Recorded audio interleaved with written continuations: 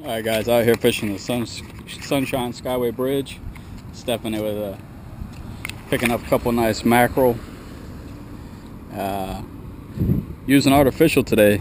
Actually one of my favorite mackerel lures. You've often seen them at Wal-Mart. Little spec jigs. About 99 cents for two.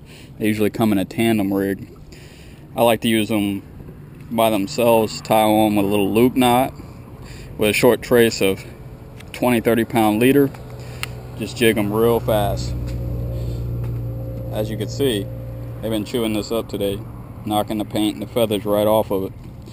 But extremely effective. It's a beautiful day out here, and we only been out here about 30 minutes, and we already reached one person limit, about 15 fish. So I'll keep you posted, and we should be able to get a bunch more on here.